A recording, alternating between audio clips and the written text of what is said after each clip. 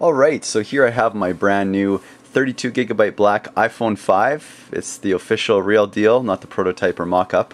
I just wanted to show you guys what the web browser speed looks like. I know a lot of you guys have been asking, well, how fast is it, or, does it seem responsive? This thing is snappy. Everybody that asks me how I like the phone, the first thing I tell them is it's just snappy. It's quick, it's fast. You click on apps, they just launch. Everything is so quick and easy and just seamless.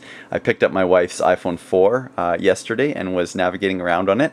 And not that it's bad, but I kept hitting programs multiple times and trying to launch things just because I expected them to open instantly, and they took a second. So you just kind of get used to the extra speed, which is really nice. So I'm going to just show you guys what it looks like here. So again, this is the black 32 gig iPhone 5. Works great. I've been using it for a day and a half. I got it on launch day yesterday, September 21st. So let's just open up Safari here and I'll just show you guys what it looks like. So I don't have any pages loaded. I closed everything out. It's a fresh boot up. So what I'm going to do here, you can see by the way that I'm on 3G.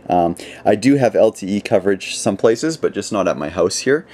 So I want to show you what 3G looks like for speed. It's still fast, it's still impressive, and I just want to show you what it looks like.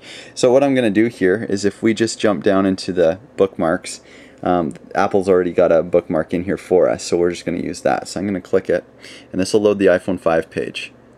So you can see it's already loaded, done. And you know that their servers are getting hammered today with people registering their phones and browsing the site, and this is the 22nd of September. So you know that this site is responding the slowest it likely ever will. So that was extremely fast, and again, that's only over 3G. I've shut off my wireless and I'm not using anything like that. So it's very impressive. We can, well, what do you want to do here? Let's just go to, well, let's go to our competitor. Let's go to Google. Oh, there's already a bookmark there. So we'll click that. See, Google's loading up here, and it's open. So it's very fast. Again, this is on 3G, not LTE, not cached, and fresh open. So looks good, looks fast, looks quick, and I'm really liking this phone. So there you have it, a quick overview of what the speeds kind of look like when you're browsing the web. I hope that gives you a good idea. Please check out my other videos above of the iPhone 5.